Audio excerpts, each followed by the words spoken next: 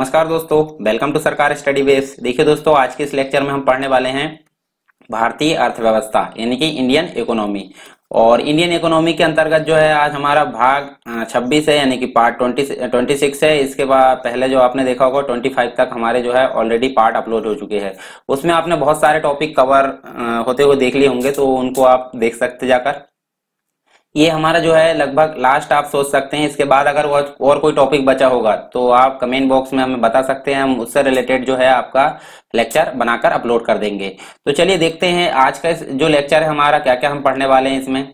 तो इसमें हम मुख्य रूप से देखेंगे अंतर्राष्ट्रीय जो संगठन है यानी कि इंटरनेशनल ऑर्गेनाइजेशंस, इनके बारे में हम विस्तार से देखेंगे। मुख्य फोकस जो एग्जाम में आता है, ठीक है। और कुछ चीजें जो होती है करंट की, जैसे कि आप देख सकते हैं कुछ उनके जो चीफ होते हैं, वर्तमान जो चीफ होते हैं, कुछ मुख्य संगठन के जो होते हैं वो एग्जाम में पूछ लिए जाते हैं। तो आप करंट को फोकस करते चलिए, वहां आपको वो देखने को मिलेंगे। फिर भी अगर लगा तो मैं उसमें बता दूंगा। फिर भी जो स्थापना है उसका फुल फॉर्म है, सारी चीजें हम देखते चलेंगे।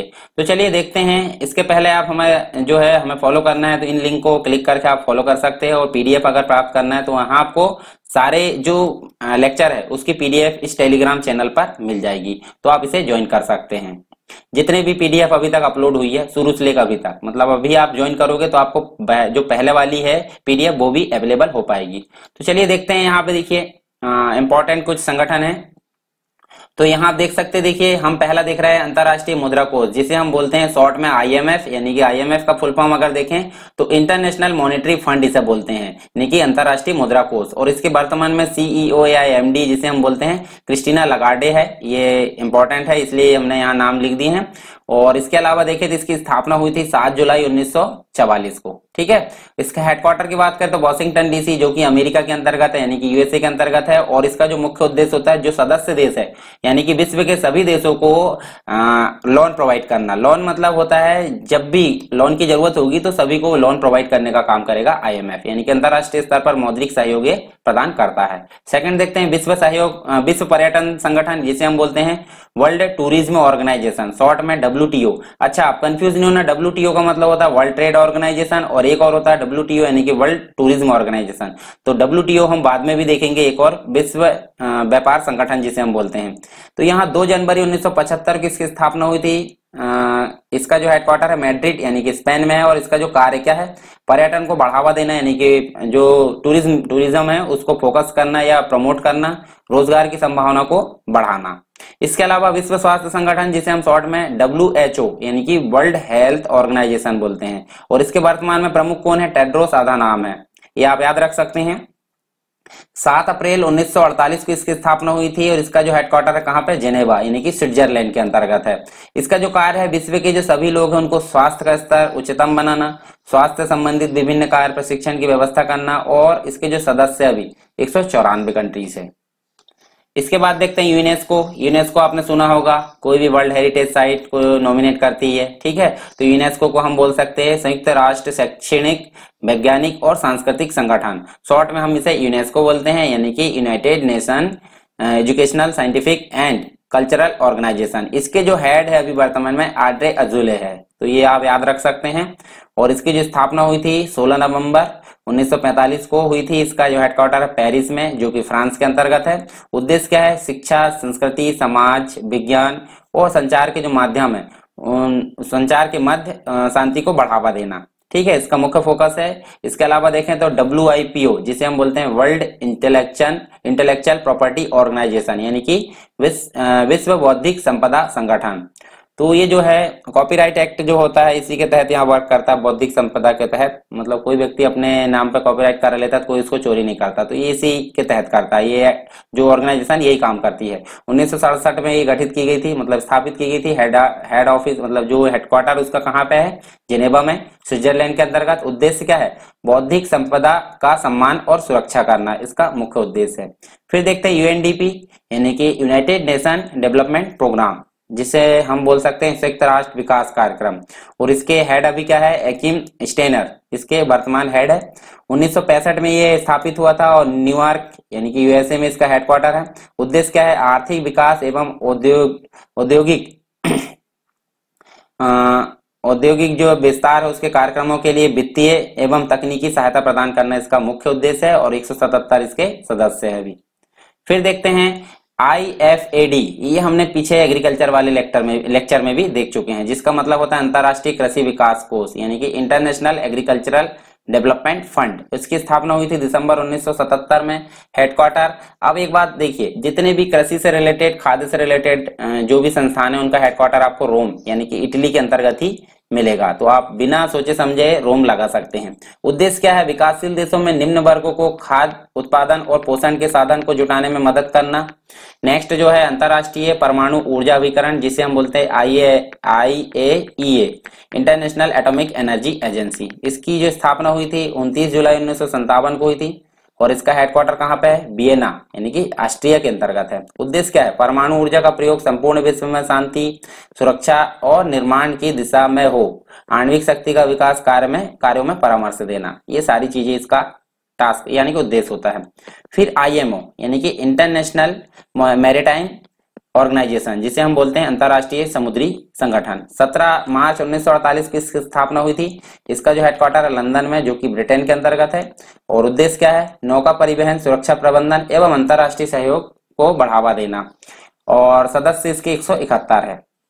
सदस्य कभी कभी बढ़ते भी रहते हैं, तो अगर बढ़ जाए तो आप उसको जोड़ लिया करिए। देखिए नेक्स्ट जो है IBRD, ये मुख्य रूप से इसे वर्ल्ड बैंक बोल सकते हैं, वर्ल्ड बैंक की मुख्य शाखा है ये, और इसे हम बोलते हैं अंतरराष्ट्रीय पुनर्निर्माण एवं विकास बैंक। अगर बोले तो हम वर्ल्ड बैंक बोल सकते हैं और इसे हम IBRD बोलते हैं, international bank for reconstruction and development इसका फुल फॉर्म है। और वर्ष 1945 में, जुलाई 1945 में इसकी स्थापना हुई थी। वॉशिंगटन DC में इसका हेडक्वार्टर है, USA के अंतर्गत। उद्देश्य क्या है? उत्पादन एवं विकास हेतु पूंजी विनिमय प्रदान करना, इसका मुख्य उद्देश्य है। फिर देखते हैं WMO, जिसे हम बोलते हैं वर्ल्ड मेट्रोलॉजिकल एसोसिएशन यानी कि विश्व मौसम विज्ञान संघ, और इसकी जो स्थापना हुई थी 23 मार्च 1950 को जिनेवा में इसका हेडक्वार्टर है, स्विट्जरलैंड के अंतर्गत।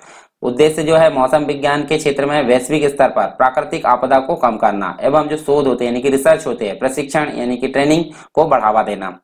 फिर देखते हैं UNHCR, जिसे हम बोलते हैं United nation refugees high commissioner यानी कि संयुक्त राष्ट्र शरणार्थी उच्चायुक्त। स्थापना हुई थी 14 दिसंबर 1950 को जिनेवा, स्विट्जरलैंड में इसका हेडक्वार्टर है। उद्देश्य शरणार्थी जो होते हैं यानी कि रिफ्यूजी जो होते हैं उनकी समस्या को सुलझाना और उनके पुनर्वास और सुरक्षा की व्यवस्था करना, इसका मुख्य उद्देश्य है। फिर देखते हैं अंतरराष्ट्रीय श्रम संगठन, जिसे हम बोलते हैं ILO, international labour organisation. Full form भी याद रखना आपको, शॉर्ट फॉर्म भी याद रखना है, कभी कभी फुल फॉर्म शॉर्ट फॉर्म से संबंधित क्वेश्चन आ जाते हैं। 11 अप्रैल 1919 को इसकी स्थापना हुई थी, जिनेवा में इसका हेडक्वार्टर है, स्विट्जरलैंड के अंतर्गत। उद्देश्य है अंतरराष्ट्रीय स्तर पर मजदूरों के अधिकारों, श्रमिकों के जीवन स्तर, उसमें सुधार लाना। 1969 में नोबेल शांति पुरस्कार इसे प्राप्त हो चुका है। फिर देखते हैं UPU का मतलब होता है यूनिवर्सल पोस्टल यूनियन, जिसे हम बोलते हैं विश्व डाक संघ। 9 अक्टूबर 1964 को इसकी स्थापना हुई थी, स्विट्जरलैंड में इसका हेडक्वार्टर है। डाक सेवा के क्षेत्र में ये कार्य करता है। ITU की बात करें तो इंटरनेशनल टेलीकम्युनिकेशन यूनियन यानी कि अंतरराष्ट्रीय दूरसंचार संघ। ये 17 मई 1865 को स्थापित हुआ था और जिनेवा में इसका हेडक्वार्टर है यानी कि स्विट्जरलैंड के अंतर्गत। अंतरराष्ट्रीय रेडियो एवं दूरसंचार नियमित मानकीकृत यानी कि जो स्टैंडर्ड होते हैं अंतरराष्ट्रीय रेडियो एवं दूरसंचार के, उनको प्रदान करना। फिर देखते हैं FAO, ये फूड से रिलेटेड आ गया, तो कहाँ होगा हेडक्वार्टर? रोम, इटली के अंतर्गत यानी कि फूड एंड एग्रीकल्चर ऑर्गेनाइजेशन, जिसे हम खाद्य एवं कृषि संगठन बोलते हैं। ये अक्टूबर 1945 में इसकी स्थापना हुई थी और विश्व में जीवन स्तर बढ़ाने के लिए कृषि और पोषण स्तर में सुधार लाना इसका मुख्य फोकस होता है। फिर देखते हैं OPCW यानी कि होता है organisation for the provision of chemical weapons यानी कि जो हथियार होते हैं रासायनिक हथियार उनके निषेध से संबंधित ये संगठन है और इसकी स्थापना हुई थी 29 अप्रैल 1997 को। ये द हेग, यह जो नीदरलैंड के अंतर्गत है, वहां इसका हेडक्वार्टर है। विश्व भर के जो रासायनिक हथियार है उनको नष्ट करना और उसका जो है रोकथाम वर्ष 2013 में नोबेल शांति पुरस्कार प्रदान किया गया। ओपेक आप सभी जानते होंगे, organisation of petroleum exporting country, और ये जो है 1960 में स्थापित किया गया था। कहाँ पे? बगदाद, इराक में। और हेडक्वार्टर की अगर बात करें तो वियना, ऑस्ट्रिया के अंतर्गत इसका हेडक्वार्टर है। उद्देश्य क्या है? पेट्रोलियम निर्यात करने वाले जो देश है उनके हितों का संरक्षण एवं नीति निर्धारण करना इसका मुख्य उद्देश्य है। फिर देखते हैं एपेक यानी कि एशिया प्रशांत आर्थिक सहयोग संगठन, जिसे हम बोलते हैं Asia Pacific expo economic cooperation. 1989 में इसकी स्थापना हुई थी और सिंगापुर के अंतर्गत इसका हेडक्वार्टर है। उद्देश्य क्या है? एशिया प्रशांत महासागरीय क्षेत्र में शामिल जो देश है उनके बीच में व्यापारिक विश्वास और बहुपक्षीय जो व्यापार उसको बढ़ावा देना इसका मुख्य उद्देश्य है। फिर देखते हैं नाटो यानी कि नॉर्थ अटलांटिक ट्रीटी ऑर्गेनाइजेशन। तो यहाँ हम देख सकते हैं, देखिए 1949 में इसकी स्थापना हुई और वाशिंगटन डीसी यूएसए के अंतर्गत इसका हेडक्वार्टर है। मुख्यालय सॉरी ये हेडक्वार्टर नहीं है, यहाँ पे वाशिंगटन डीसी में इसकी स्थापना हुई। हेडक्वार्टर कहाँ पे? ब्रुसेल्स बेल्जियम के अंतर्गत है। नाटो का जो उद्देश्य है हमले के इलाकों की स्थिरता की रक्षा करना। फिर देखते हैं ब्रिक्स। ब्रिक्स यानी कि 5 कैरेक्टर है, तो 5 country, Brazil, Russia, India, China and south Africa. पहला साउथ अफ्रीका नहीं था, पहले कितने थे? ब्रिक यानी कि साउथ अफ्रीका नहीं था, पर बाद में जुड़ गया और इसकी स्थापना हुई 2009 में। G77 ये जो है 134 विकसित देशों का समूह है। इसके संस्थापक सदस्यों की संख्या कितनी है? 77, और इसकी स्थापना जो है 1864 में हुई थी। मुख्यालय कहाँ है? जिनेवा में है। G15 की अगर बात करें तो ये 17 विकासशील देशों का एक ग्रुप है और इसकी स्थापना बेलग्रेड में 1 सितंबर 1989 को हुई थी। फिर बात करते हैं G8 जो कि G7 के नाम से भी जाना जाता है। तो अमीर औद्योगिक बाजार अर्थव्यवस्था वाले जो राष्ट्र है उसका समूह है ये, और इसकी स्थापना 1957 में हुई थी न्यूयॉर्क में। फिर दक्षेस की बात करें, दक्षेस यानी कि दक्षिण एशियाई क्षेत्रीय सहयोग संघ, जिसे हम बोलते हैं सार्क, और सार्क का फुल फॉर्म क्या है? South Asian association for regional cooperation. स्थापना 8 दिसंबर 1985 को ढाका में हुई थी। सचिवालय या हेडक्वार्टर इसका काठमांडू नेपाल के अंतर्गत है।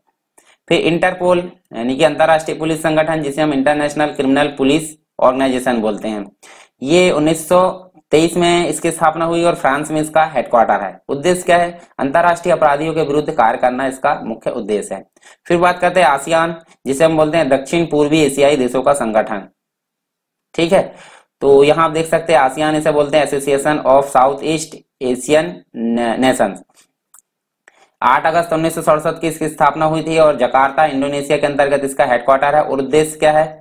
10 जो सदस्य देश है उनके बीच में क्षेत्रीय सुरक्षा, आर्थिक सहयोग, सामाजिक, सांस्कृतिक और सहयोग को प्रमोट यानी कि बढ़ावा देना।